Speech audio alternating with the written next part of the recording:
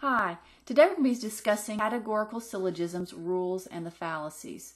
Now the rules are very helpful with categorical syllogisms because it gives us another way to determine if they are valid or invalid. Now as a part of that process, these rules either apply to the quality, quantity, or to distribution. And just in case, if you don't remember, I'm giving you a little refresher.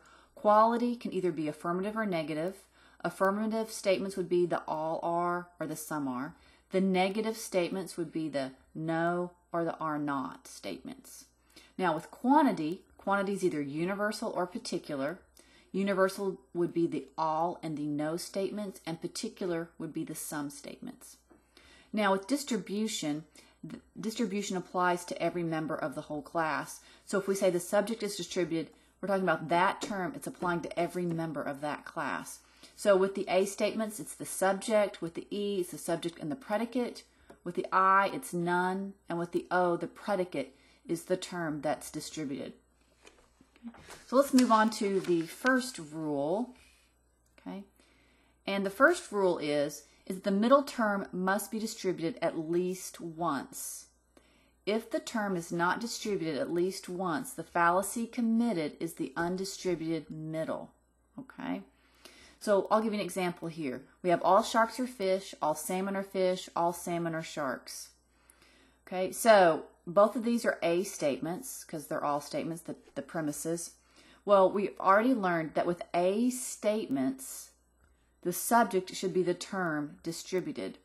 And if you look, the middle term right here is fish. And in both instances, it's in the predicate position. But with the all, that's an A statement, so it should be the subject in turn. So in this sentence, the sharks is the term distributed. In this statement, it's salmon that's the term distributed. So this categorical syllogism commits the fallacy of the undistributed middle. Now, here we go for rule number 2. Get that where you can see a little easier, rule 2. And I just put a note here as well. Orange, that's the term that is supposed to be distributed. So that's why I'm marking those to make it a little more helpful and easier for you to see. So the rule 2, if a term is distributed in the conclusion, it must be distributed in the premise. And the fallacy can either be an illicit major or an illicit minor. So let's take the first example. If we look at the conclusion, it says some dogs are not animals. Well, this is an O statement. And in O statements, the predicate is the term distributed. So that would be the word animals. So what you do is you go up and you look at the premises and find where the word animals is located. Okay? And so it's located here in this first sentence. So now we look at it, and we got to determine if this word is distributed. Well, we look, and this is an A statement. And with A statements, the subject is the term that's distributed. So in this sentence, horses is the term distributed. But if you go to the conclusion, it's animals is the term in the conclusion. So this commits the fallacy of the illicit major. And it's the illicit major because the animals is the major term. Okay? So when we come down here, this is going to be an illicit minor because we're going to be talking about the minor term.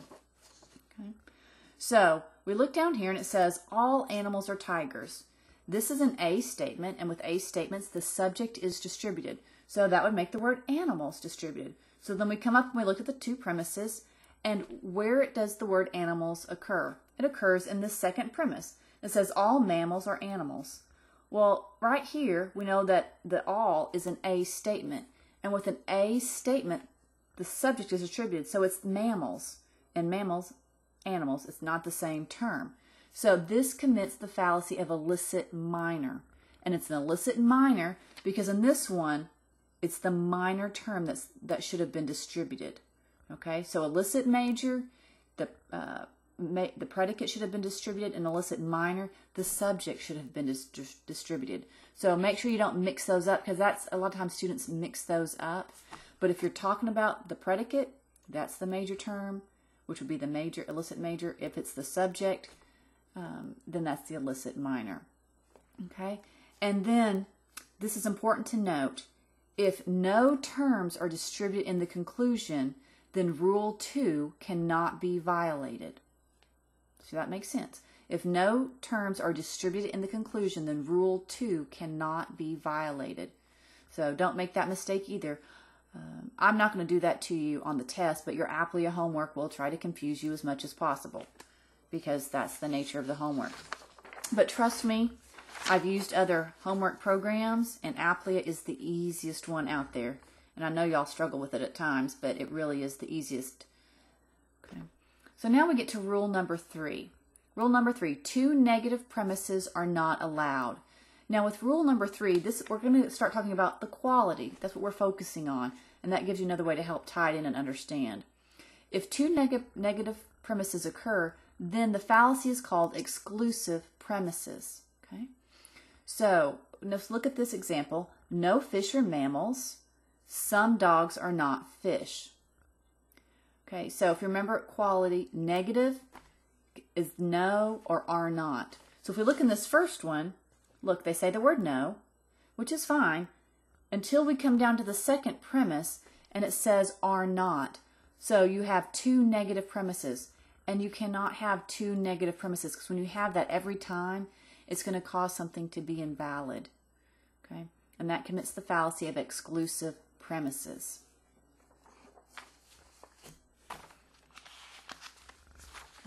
And in your textbook, it does give you an explanation of why those rules are the way they are. Some of them are pretty easy for you to see on your own, and I know that others of them are more confusing. But I have found over the years, as I've taught logic and I've tried to explain the reasoning behind it, students have just gotten more confused, generally speaking. So if you're one of those people that want to know why, then look in your text because it gives an explanation of why.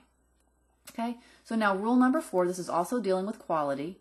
A negative premise requires a negative conclusion, and a negative conclusion requires a negative premise. Okay, and that obviously, I think this is an easy one to see, because if you're having a negative in one part, you're going to have a negative in the other part. It just won't make sense. Okay, the fallacy committed can be one of 2. You can either be drawing an affirmative conclusion from a negative premise, or you can draw a negative conclusion from affirmative premises. Okay, so let's look at this first example. Okay, all cows are birds.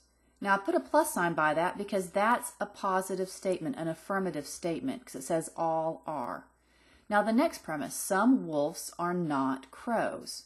I put a little negative sign by that because this is a negative statement because of the are not. So when we get down to the conclusion, it says some wolves are birds. And that's a positive statement. However, since we have a negative statement up here, there's no way that you can have a positive conclusion. So this is the first fallacy up here, this is drawing an affirmative conclusion from a negative premise. And you can't do that. But I think that's pretty self-explanatory.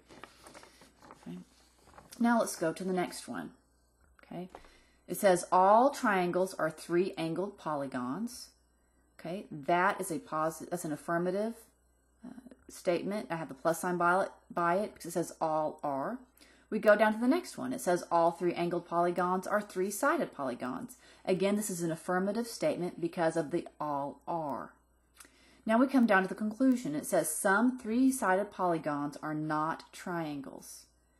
Because of the are not, this is a negative statement. And when you have 2 positives, you can't draw a negative conclusion from things that are only positive. Okay. And then the last rule, according to Boolean, and I can't remember if I said that. These first 5 rules are according to Boolean. I don't know if I wrote that down. Just so you know, the first 5 rules are according to Boolean. So with these first 5 rules, if it's valid according to the first 5, it's going to be valid according to Aristotle. Okay. If it's invalid, then you have to test it by Aristotle, but we'll get to that in a second. So rule number 5, if both premises are universal, the conclusion cannot be particular. Okay? Which that hopefully makes sense, because if you have 2 universal things, you can't go from universal to particular. The fallacy committed is existential fallacy, and this is from the Boolean standpoint only, because this does not apply necessarily with Aristotle. So from the Boolean standpoint is an existential fallacy. So let's give you an example. So we have all mammals are animals, all tigers are mammals. Both of those are universal statements because remember, all and no make universal statements. But the conclusion, it says some tigers are animals. Well, that's a particular statement. If you have two universal premises, you cannot have a particular conclusion according to the Boolean point of view. Okay, and the reason why is because Boolean does not imply existence. Okay, now with these first five, with all these 5 rules, just make you aware that a categorical syllogism may commit one or more. It may break one or more of the rules, and that is normal. Okay, so you can have a categorical syllogism that breaks 2 of the rules, and that's fine. I'm not going to do that to you on the test.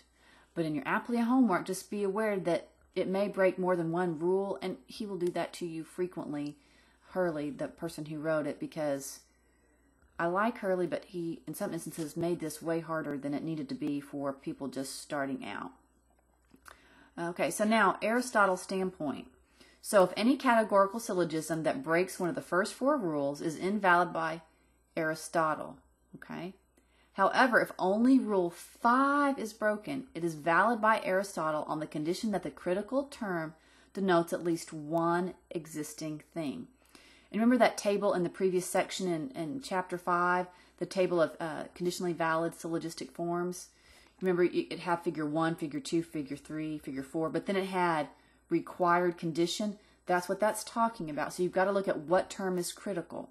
Okay, because it could be the subject, the predicate, or the middle term. So in our last example, and let me pull this example back up. Okay, this was invalid according to Boolean because you have 2 universal premises and then you have a particular conclusion.